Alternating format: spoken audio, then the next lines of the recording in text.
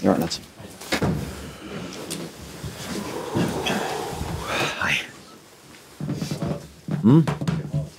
Yeah, I don't think they'll recover from that.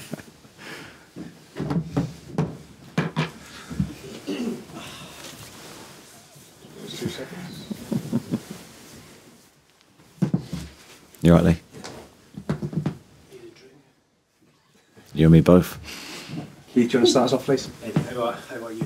How are you feeling after that? Shall we start with? Yeah, I think the penalty shootouts, I've had a few in my career as a manager, and I definitely prefer them as a player, to be honest. I mean, it's a strange feeling because you're so out of control, but obviously a lot was riding on today's outcome. So I thought the players handled the moment brilliantly. Goalkeeper and outfield players who took the penalties, and big moment in our season.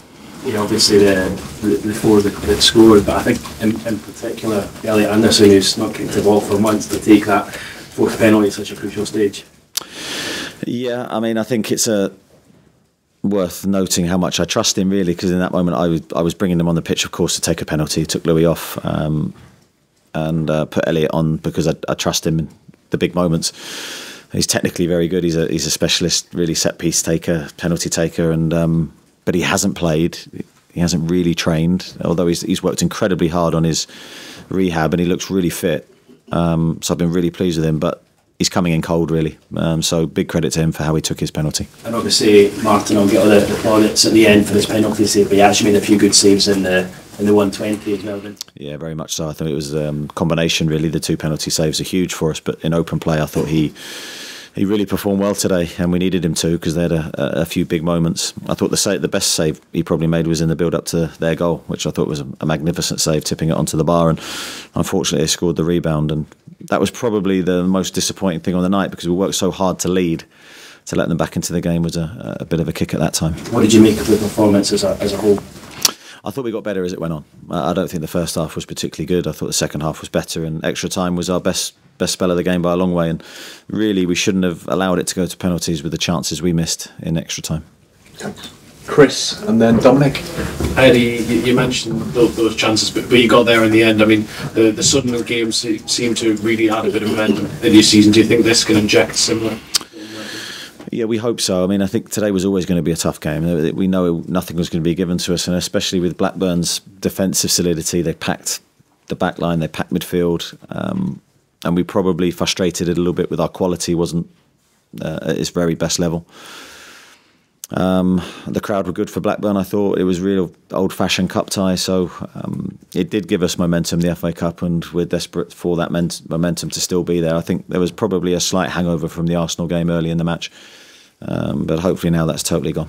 You said that you feel sort of out of control as a manager during a penalty shootout. What sort of emotions do you have, A, during it, and then B, after it once more?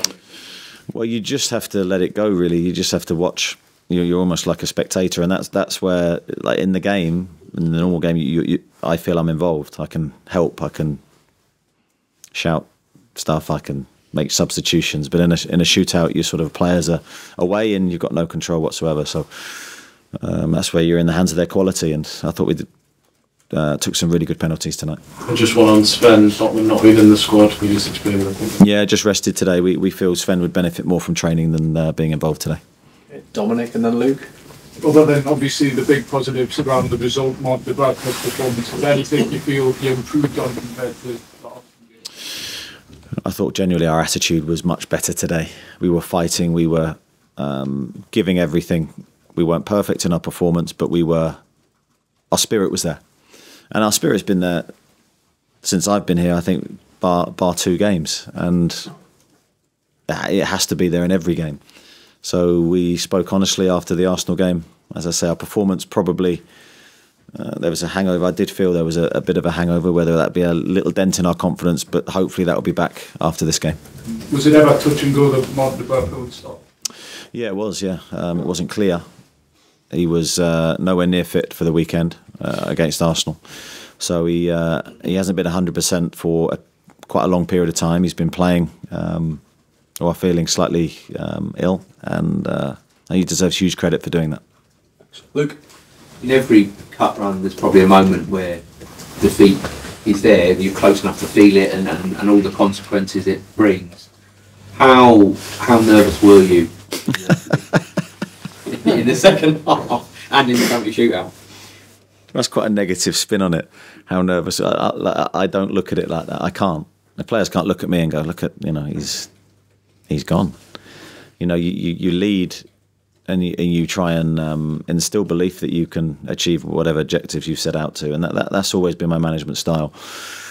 I don't look at fear or worry or what the consequences. You just have to stay in the moment, and you have to give your players the best opportunity to win, and then you deal with it afterwards, whatever happens. So that's always been my style. Have you seen a better save in a penalty shootout than that Dubravka one at full stretch, fingertips onto the post? Is that the second one? The second one. Yeah, the second one. Yeah, I'd need to see it again. But yeah, I mean, I thought Martin, as I said, in the penalty shootout and in open play was magnificent for us today. Scott and then Martin. It's I think we've touched on this before, Eddie, but it's a game where you've been able actually to turn to your bench, and the players who have come on have made a massive difference for you. And I know we've kind of rammed this home repeatedly all season, but that has been a factor, hasn't it? There are times when the bench you've had in other games probably wouldn't have got you that tonight. Yeah, I agree. I don't. That's not lost on me. It's never been lost on me. You need the tools to win games. And now without our bench today, even without Elliott, Elliott was a late decision really to go, well, let's take him with us, and if we need to use him, we can use him, but I wouldn't want to use him for more than 10 minutes. So even having him available, and for me, I was always going to trust him with a penalty, and who knows the importance of him being available, and that's just runs through the squad. I was able to take Joe Willock off today early because I had quality players to bring on, and to look after him and Alex is crucial because we need them both to stay fit. And they're both getting their fitness and their sharpness in games, which isn't ideal, but that's where we've been all season. Thanks, Scott. Martin Hardy. Eddie, it's a sliding doors moment in your season, and even for you personally, just what's happened today.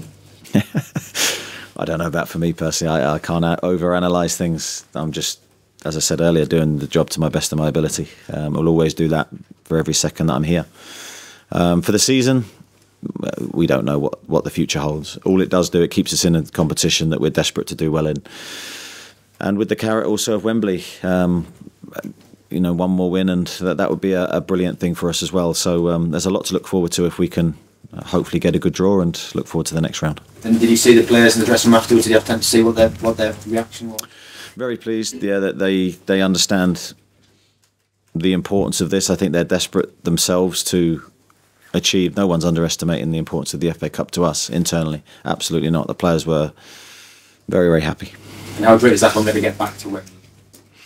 Yeah, I think, as I said to you the other day, watching the Carabao Cup final was sort of bittersweet for me because looking at the game, feeling we should have possibly been there after what happened at the end of the Chelsea game, and another shootout this time that went against us, and then thinking back to the year before, and so yeah, there's a lot of experiences that we want to go through again.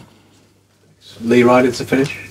It was obviously tension, I guess, after the Arsenal game. Did you use some of that to fuel your team tonight here? Yeah, I always try and use, not fake motivation, but I always try and use the things that I feel myself to help motivate the players. So definitely there was a lot of mixed feelings after Arsenal that I felt I needed to get across to the players in no uncertain terms, that we have to do a better job at representing ourselves than we did in that game. Our identity wasn't clear in the Arsenal match, but I thought tonight, as I said, we weren't fantastic in our performance, but the spirit was there, the determination there, the fight was there, that was missing against Arsenal. When you're talking about we're not sure what the future holds and people sort of playing for the future, I mean, is there anything we can read in between the lines on that? Well, what we focusing on there?